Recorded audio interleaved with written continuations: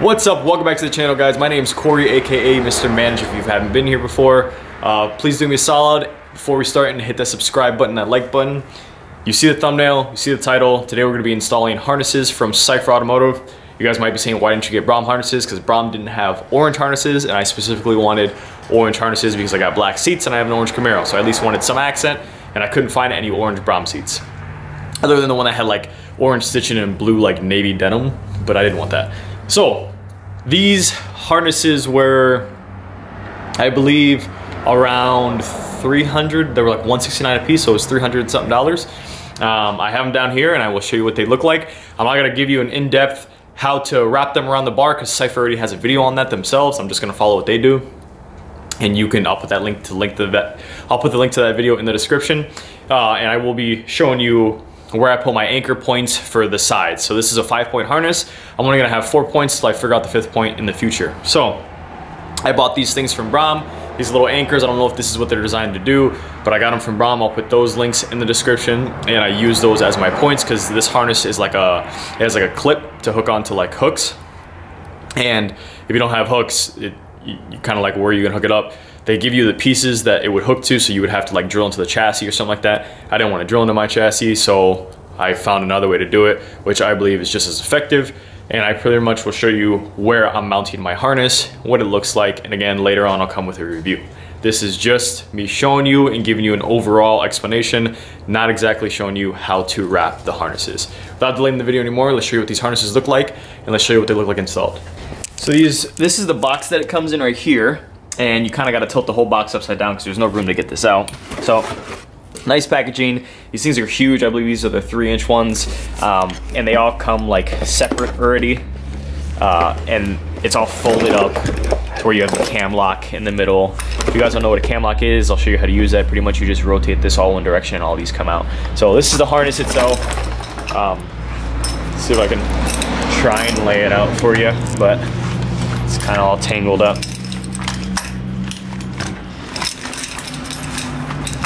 A big blob of mess here. Sorry, it's hard to do this with one hand. So if you look, this is one shoulder strap here, that's the other shoulder strap, and these are the hooks I was telling you about. So these would go into your chassis and you would mount this. Well, I'm pretty sure I found another way to do that, and I will show you instead of using that piece that they give. That's the 5th point, which we won't be using. And that's pretty much how the harness looks. So let's get started. All right, just showing you guys while I have a chance. This is one of the ways I'm going to be hooking up my 5-point harness. I'm only going to be doing 4 points to start till I can figure out the 5th one. But I am attaching this. I got it from Brom. Links will be in the description. I don't know that's intended to be used this way. I'm not a professional. Don't tell me it shouldn't be used this way or whatever. It's the way I'm using it. It's a piece of steel holds. I simply took it and I put it underneath my original seatbelt, and I put it, that's already mounted with my Brom harness bar, so I threw it in between or at the bottom of the harness bar. So this goes first essentially, then the harness bar, then my bolt, and this will be able to hold on my other points. And I'm going to show you the other one, which is going to hook on that side of your planted bracket, or any bracket you have. If you have that little seatbelt thing, I'm going to figure out how to put the other one of these that says tunnel, because it's thinner for this, you see how this is wider, on that side, so that way we can clip that one in, and then obviously our shoulder ones will come up here. But that's how I did it. Don't know if that's how it's intended to be used. Not a professional. Don't do it. Use at your own risk. But again, link will be in the description, and I just wanted to show you guys that because, you know, it's easier to do it without the seats in. And I did this from the beginning because I did all the, you know, the bar and the harnesses, everything at once.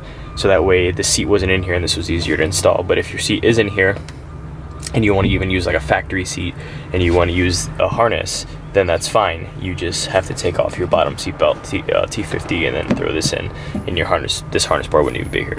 Or it would, but that's up to you. All right, thanks. Okay, so inside we have the passenger side seat, and you can tell this is where the center console is going to be. And this is a piece by Brom that they call like the tunnel piece. Again, I don't really remember the name, but my guess is this means like, you know, going next to the drive shaft tunnel, being that this center piece is going to be the transmissions obviously underneath it, and then on this side is the seat. You want it to be thinner versus the other one I showed you is a little bit wider. So what I did here was, here goes another one also again, these will be in the description. I simply used their bolt. That is a 7/16-20, so it's fine thread. I went to Ace Hardware. I found a nut for it.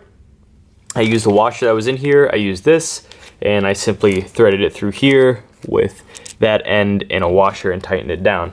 I use an 11/16 on this nut. That's the one I got from Ace, and a 16 mil on this bolt to tighten it down. And I simply tighten this down straight up. That way we can clip into here with one, and then we will be able to clip on the other one that I showed you with our harnesses. And that's just for the harness that I got. That's the the one that grabs the hook. I forget what they call them.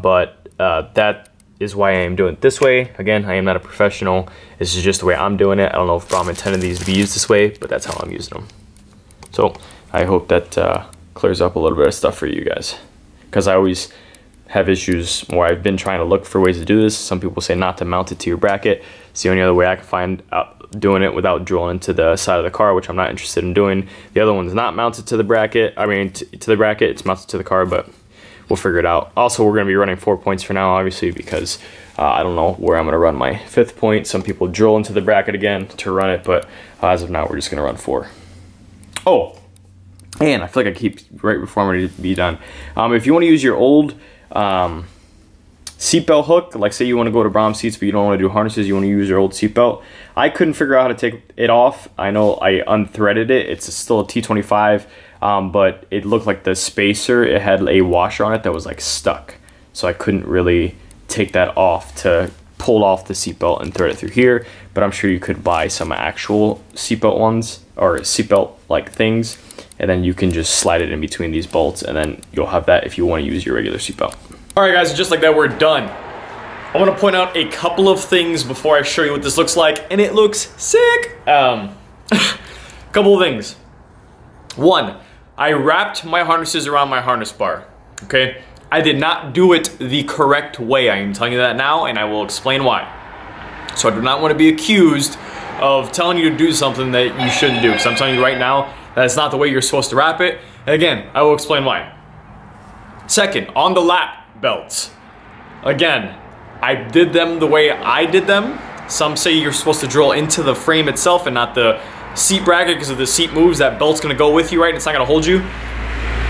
One of my braces, or they were called eye bolts that come with the harnesses. I couldn't figure out the name. It was eye bolts. These aren't eye bolts, but they're like Brom's version of them maybe. I don't know, I just got them from Brom. They're a piece of steel that's welded, that has a hook in it, and I'm using that essentially as the eye bolt. One of them is mounted into my seatbelt, which is mounted into the chassis. The other one is into the seat bracket.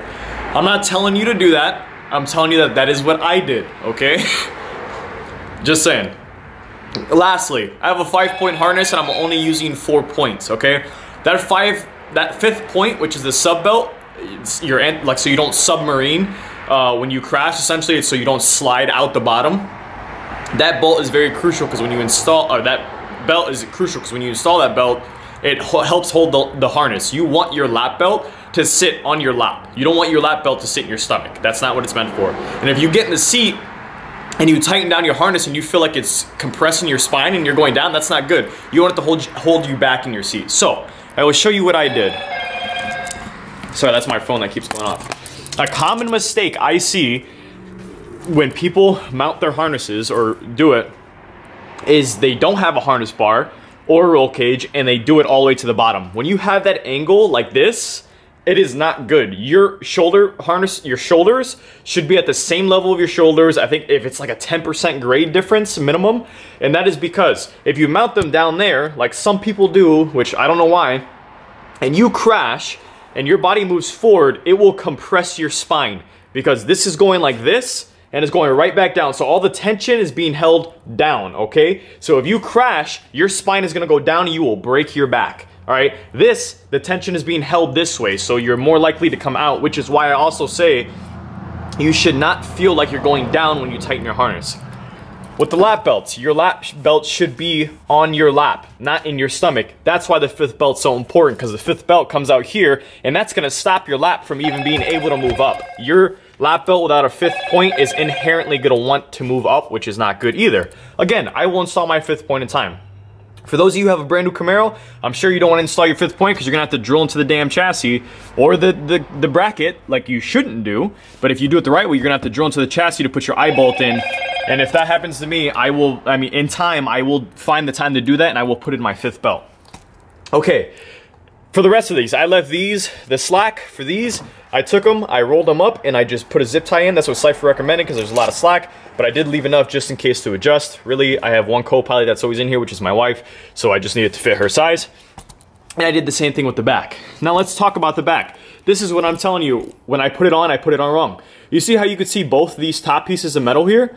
When you put this harness, this belt on the harness bar, and you'll see this in Cipher's video, it goes around, it comes back through here, it goes over this little lip, over here, and the last part it's supposed to roll, and it's supposed to go right back through this top. For some reason, the ones that came with this are not thick enough that I can get this one through. I tried to thread it through, and I cannot because of the lip on this, and I don't want to cut the webbing to try and get it through. That is why this is not that way. And a dead giveaway of how it's supposed to be is you should not be able to see both pieces of metal. You should only be able to see one. This should come back and wrap underneath that, okay?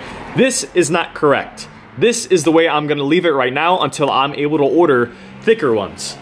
This is the way I'm gonna leave it without a 5th point because I need to do that at a later time. But overall, this is how it looks, which I think is sick. Beautiful orange Cipher, got the expiration date for the seats, and again, I will come with a review for both. And it looks amazing in my opinion. Again, that is not the professional way or racing certified way to do it, but I will make sure, sorry, that I do my part in telling you how it should be done, okay? Again, I don't want to be sued. I don't want someone saying you're an idiot, you don't know what you're talking about, because I clearly just spent the last 5 minutes telling you what not to do and what I did and what I am doing and how I plan to fix it in the future, but temporarily for now, this is how it's gonna be. That being said, I hope you guys enjoyed the video. Again, a link to these belts will be in the description, and I showed you guys the other videos in this clip of those little pieces from Braun. That's where I mounted the seatbelt. I'll actually show you that quick. On the sides, there goes that metal piece down there, which is gonna be hard to see.